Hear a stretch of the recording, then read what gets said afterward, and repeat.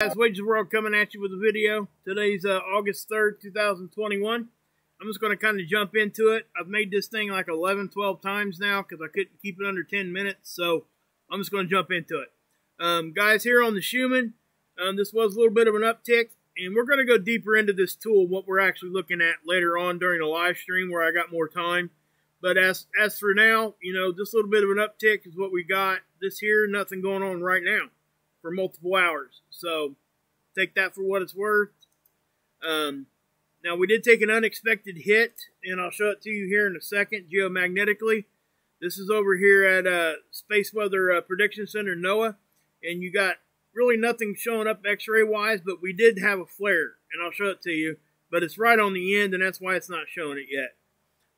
This here is radiation storms, nothing going on there. So what are we looking at here? Well, we're looking at geomagnetic activity, and there was a little bit of we've got up to a 2 here. I look for this next 3-hour bar, average bar here. It may be a little higher than what they forecasted, which was a 2, because of that little bit of an unexpected hit. This is the first look at the sun. This coronal hole here, we did connect to. They're expecting us to get some increased solar wind from that here in the next couple days. Plus this one here, and we'll go more into that in just a second. Here is the Enlil spiral from the NOAA model, and what you're seeing here is they're saying just normal conditions, but this is that from that coronal hole, okay? And they're showing it's going to be a sustained event, which means that it's just going to be ongoing for some time. And we'll go more into that. Now the aurora forecast here, it skipped about 2 hours there on the end, but it showed an increase there, and then it skipped time, and then now nothing, down to nothing. So, but here's that flare. You can definitely see it. Not very big though. Okay, not much to say there. Okay, guys, this is Discover, and this is what I was talking about right here. You had a density dropout right here, right? So when that happened, the solar wind speed shot up at the same time, which is exactly what we'd expect to see, right? But that's a pretty good jump, really quick like. Now, all these are within normal range, 3 to 500. Got up to like 440. But because of the quick change, that means it was pretty much a hit. The BZ did go to -6 there for a minute. The polarity, the phi angle, did not flip. Okay? So that's the only thing that's kind of got me wondering what's going on here. That, and it says error and suspected error, or whatever they're talking about here. I'm not sure if this tool is having a little bit of an issue or whatever. We'll just have to wait and see what's past this. I'm not really sure what's going on with that. But other tools are showing us that, yes, we did take some sort of a hit. This is our magnetosphere tool, and this is showing it. Okay? So let me back it up to the hit. We're going to start sensing it about right there, and we puff out, and then we get hit. Now that's speed. Now this is the density part right here. Same thing. Okay, take a hit. The white is lower density. The blue is higher. Now on the pressure, you would think, well, yeah, we took a hit, so the pressure is going to increase. Well, guess what? Thanks for playing. Nope. And let me show you why I think that is. Typically, when we get higher dense hits, that's when the pressure will increase and hang around for a minute. But with a higher speed type of hit, it doesn't seem to do that as often. So that's probably what we're seeing here. You definitely see us take a little bit of a hit of some sort, and then, you know, but the pressure doesn't build around the planet. So, okay, guys, I got you over at ISWA. This is from SDO, our view, satellite looking at the sun. Okay. So right here, this is that coronal hole I was telling you about. And again, Earth is just a little to the north of the equator of the sun right now this time of year. We will be getting some increased conditions from this, but look at this one too.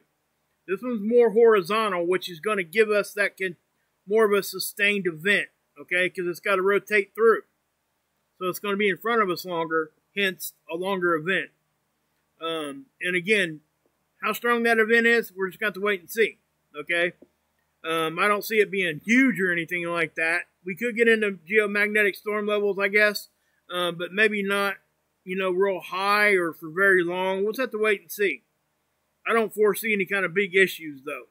But as you can see right here is that sunspot 2850. You'll see it do its thing right there. You see it disturb the atmosphere. That was that little bit of a flare, and it had a little eruption with it, it looks like.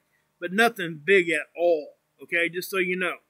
Now this is the 171. You'll see it a little bit better right there.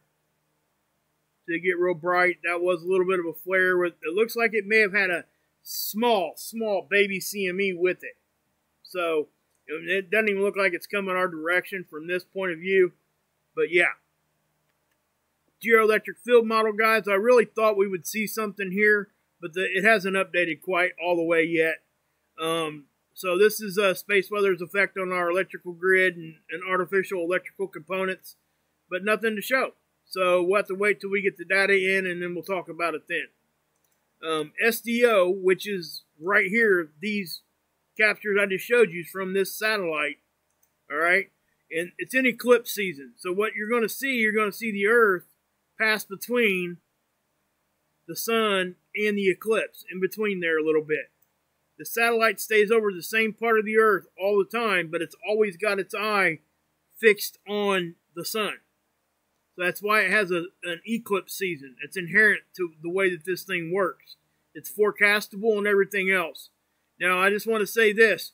I'm showing you this for one reason. Because somebody out there is going to say God got constipated and started throwing rocks at us or something. Yeah. And that used to actually be me. So I leave those videos out there where I, made those kinds of really bad mistakes. Because that's a bad mistake to make. I just didn't understand what I was looking at. But I don't want people to be afraid to go look and try to understand this either. Okay? So watch me make my mistake. It's okay. I learn and I correct and I go forward. Right? So that's why I'm showing you this. But just understand, somebody out there is going to say what I just said. God got constipated, threw rocks at you or something. But that is what it is. You can't stop all that. Okay, guys, this is over at spaceweather.com. This is the noctilucent cloud graph here. This is water vapor that freezes over top of meteor dust, and it causes blue metallic-looking clouds. And they hang around our poles, high up in the atmosphere. Now, as we get into fall, this stuff's going to fall off and not be here as much. It'll go completely away, and then you'll see it in the southern hemisphere because it's summer down there during our winter up here in the northern, and you'll see these things pick back up. So that's just what we're seeing, and this is showing exactly what I just said. These are starting to slowly dissipate, and they'll go to nothing, and then they'll go to, probably a lot again. So now earthquakes, guys, we've been seeing some 5s, lots of 4s, high 4s, a couple 6s. So not a whole lot to talk about there either. But yes, I do think space weather has an effect on this. Now, I'm going to be doing some live stream with my brother Jerry Combs. He's starting his channel up. It's been up for a little over a month, I believe now, maybe a little longer. Big Dreams Little Homestead. And we're going to have, I'm going to bring him on. He's going to show you what he's doing and all those kinds of things. And it's, I think it's going to be really good for everybody. And I hope you guys come check that out. And it'll be within the next couple days. But I'll be back tomorrow with another update. As far as space weather goes, and this unexpected hit, if something happens in between now and then, I'll hop back on and give you a short report, and we'll move on from there. So, God bless, Yahushua saves, and as always, you can drink this Kool-Aid.